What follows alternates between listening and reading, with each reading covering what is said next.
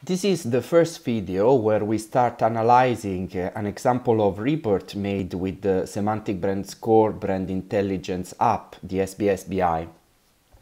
In this example, we consider online news related to the US Democratic primaries, and we made an exercise, so we just consider a period in between November 10 and 25 of 2019. We measured the Semantic Brand Score and the positioning of 4 candidates, which were Biden, Elizabeth Warren, Sanders, and Pete Buttigieg. The first graph, where we see SBS trends, is where we have the important scores for the 4 candidates through the time. So here we did a daily analysis in these 15 days. On the vertical axis of this graph, we have the Semantic Brand Score, so we see their importance and how it's changed over time. We can also over some mark in the graph to get numbers and also to see the values of prevalence, diversity and connectivity, or we can exclude some candidates from the graph. In this first tab, we have absolute values, whereas we can compare there proportionally and so get proportional values if we click on the second tab. In all these cases, the analysis is telling us that Biden is the most important candidate, the one with the highest Semantic Brand Score. And indeed, in the end, Biden was that one that won the Democratic primaries. If we scroll down a little bit, we find this other graph where we can study brand positioning, putting on the vertical axis the Semantic Brand Score, so the importance of these brands, and on the horizontal axis we put sentiment, which tells us which are the feeling in the brand surrounding. The way we calculate sentiment is using, I would say, standard methods, but we only consider the surrounding of the brands. So if I have a large text, and in this large text there is a negative feeling overall, but a small part which talks about a brand and with positive words, then the sentiment of the brand will be considered positive. Here we can also look at the evolution of sentiment and importance over time.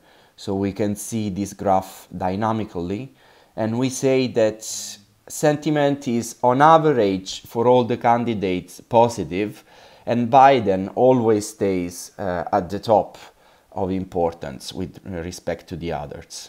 We can also want to understand what were the scores for each single dimension that makes the Semantic Brand Score. So if you remember, we have prevalence, diversity and connectivity.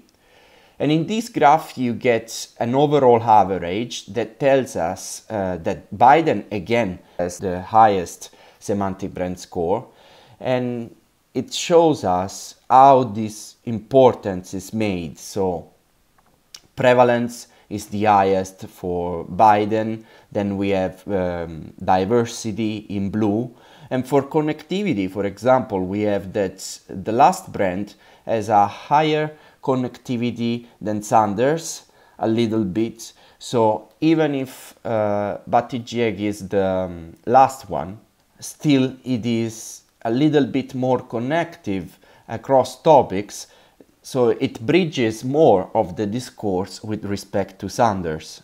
So if we hover the graph, we can look at connectivity, diversity and prevalence values. So what should we do if we want to improve the importance of our brand or the positioning of our brands? First of all, if we are low on prevalence, we should talk more about our brand, so use our press office or inject social media with messages related to our brand, stimulate a conversation. If diversity is low, we should enrich the context of our brand. We should put it in a more heterogeneous discourse, increase the diversity of its associations. So this we can do in a way or another. But if we want to improve connectivity, that is going to be a little bit more difficult. So here in this graph, we provide some insights about the most connected words in the discourse. And so we could analyze if our brand is already connected to these words, or if we can link our brand to these words, if it makes sense, also considering the brand values and the brand image. But if it makes sense, it could be useful to strengthen the link within some of these words or concepts to improve connectivity.